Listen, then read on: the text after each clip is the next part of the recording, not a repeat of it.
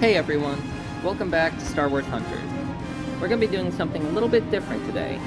We're going to be doing a guide on how to play as Aran Tal, the Mandalorian hunter.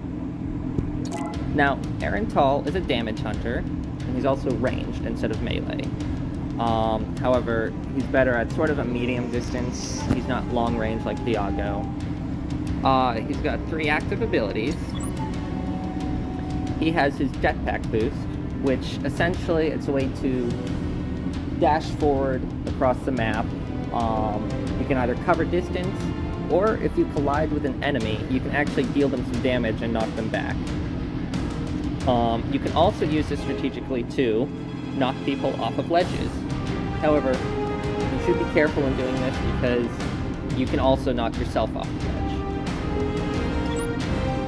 His Tal's Breath ability is, it's a simple little flamethrower. You shoot it out a little area before you take some damage. It does have an added benefit of reducing the cooldown on your weapons when they are venting, so you can use it after your weapons overheat if need be. And then his air assault is essentially you hold down on the jump button and it'll show an area where he will land, and he'll leap in the air and he'll land down and he'll basically blast everyone around him back, knocking them back and dealing some damage. It also is able, you can shoot while jumping through the air using this ability, so that is something to keep in mind. And then as far as his ultimate, he is someone who can be taken out and killed while doing his ultimate, but effectively you leap up and you float around in the air with your flamethrower basically blasting all around in front of you, and you can do a complete team wipe with this ultimate. It's a pretty nice ultimate.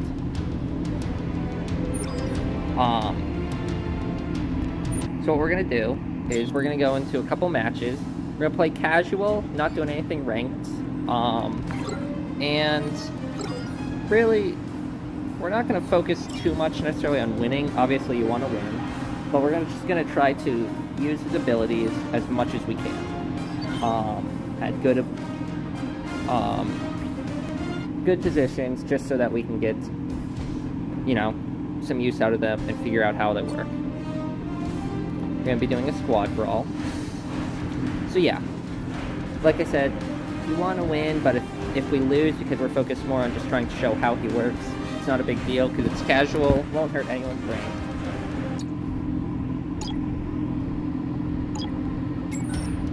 Okay.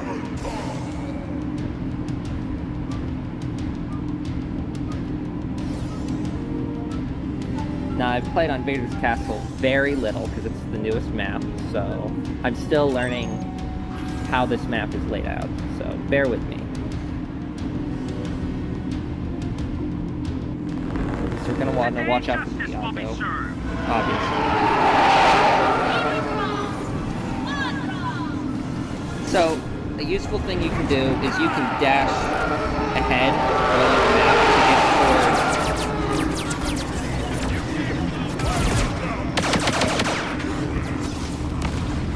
to get towards these. You can get towards ultimates by dashing, and let's try our jump. Yeah. So, obviously, Aran Tal is someone who, if you get surrounded, he's not got, like, the greatest health.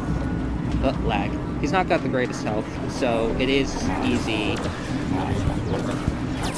Nope. Okay. Overshot that. So that right there was a situation of me not knowing the map, for which I apologize. Let's see if there's everyone. So let's try this jump again. Knock people back, and flamethrower. Dash out of the way. So yeah, I often like to use it just to get around the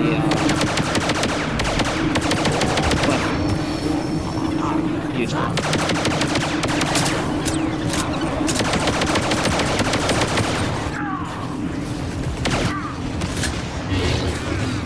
So, okay, I was attempting to use my dash ability there to knock Sentinel off the ledge. didn't quite work out because I was killed, but that is... Let's grab this.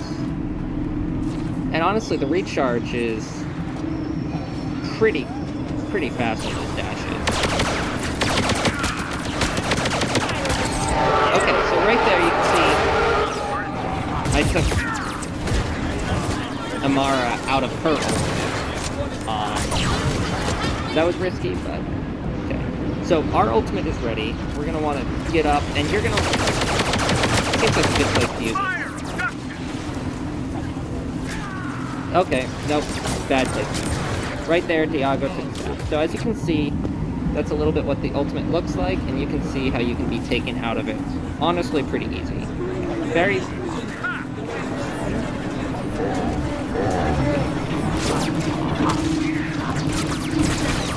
Nope. I'm sorry for the bad gameplay, guys. I'd like to have it a little bit of a closer game. Diago is terrifying.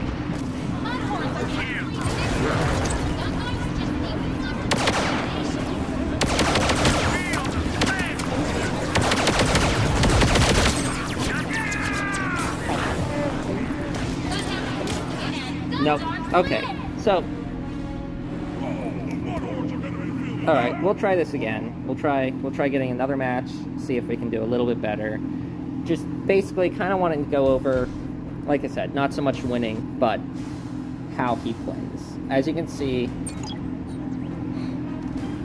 he's straight up, his whole thing is damage. He's not going to be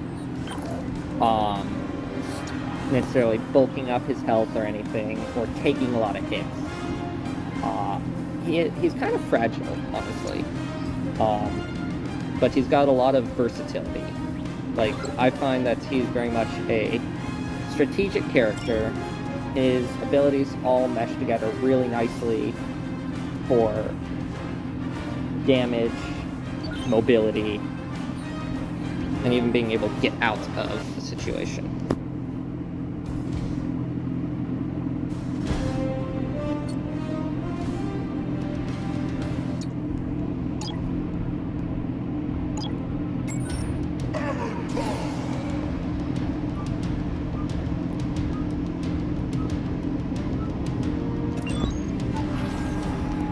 Alright, power control.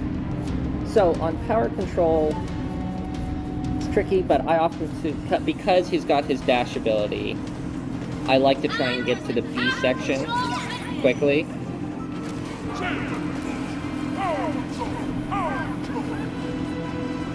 Today's broadcast brought to you by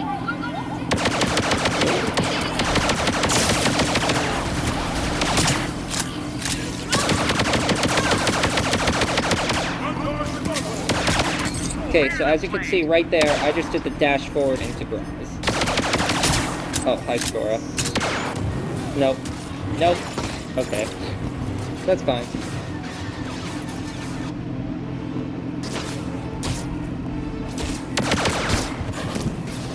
I messed up my...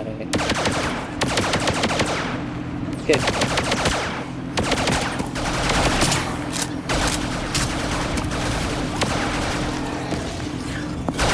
Yeah, that doesn't go too well. But I was just trying to keep them from taking over the spot.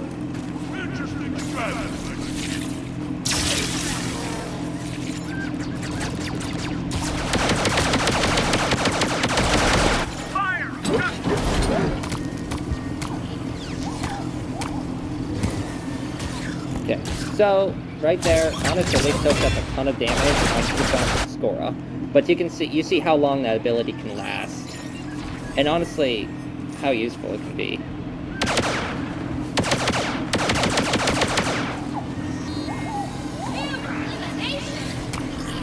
Okay, also, I was able to get... Okay. So right there, you saw I could get out of the damage spot.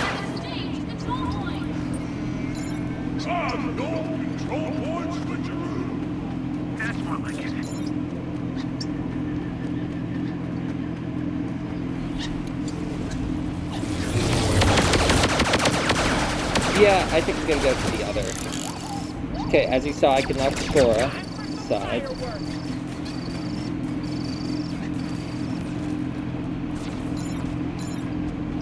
A.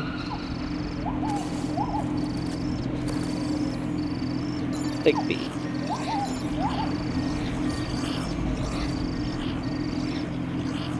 Okay.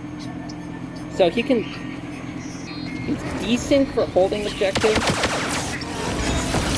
but...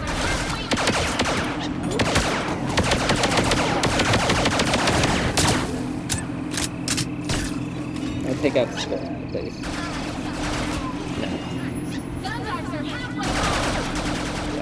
No. Not much I can do in that situation.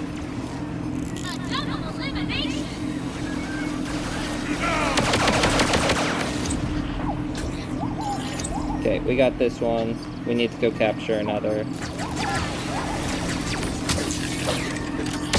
Let's try this again.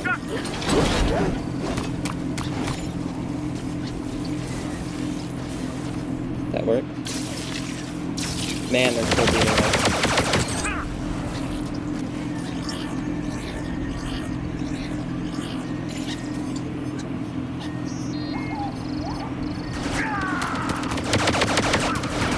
Nope. Nope. Really? It is often better when you're backed up. If you're on your own against a bunch, although that's true for pretty much any hunter.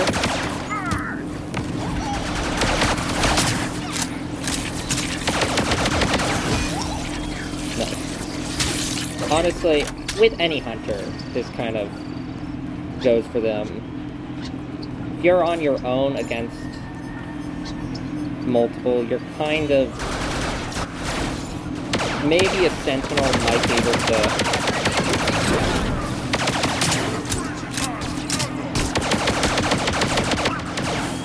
Dang. Okay, however, we've won the match, but... I think that kind of shows, overall... You want to get in there, you want to get to the fight. Preferably, you want to be with a teammate, but you can totally get out of a situation with your dash away. You've got your flamethrower, it can deal damage actually to multiple people in front of you. And you've got your jump, which I often forget to utilize. You should often use your jump. It's often very useful on power control or dynamic control because everyone groups up in one spot. You just leap down and blast them away. Same with his ultimate. His ultimate is very good for that because everyone tends to group up and you can hit everyone with your attacks and abilities. Overall, you gotta keep an eye on the match, the flow of the match.